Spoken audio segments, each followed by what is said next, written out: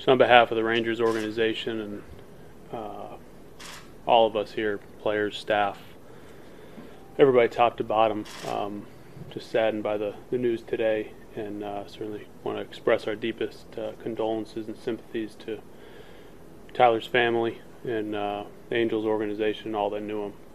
It's one of those moments where you're just kind of numb to life. I had personally heard just tremendous things about him, and in LA everybody spoke very highly of him, and it's just a really sad situation, obviously. And our hearts go out, and we're thinking about him. We're thinking about his family, the organization, his wife, everybody that knew him, that was friends with him. It's important that we all kind of obviously keep him in our thoughts and prayers, but also have just the perspective of how fragile life is. Just really sad. There were a lot of pretty emotional guys in there. You can tell it.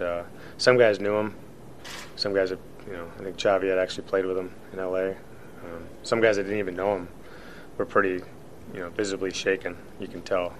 Like I said, this is something that we don't deal with on a daily basis, or even it actually happens far too often. I feel like, with Jose, Fernandez. There's been a few tragedies, obviously, recently, and it's heartbreaking.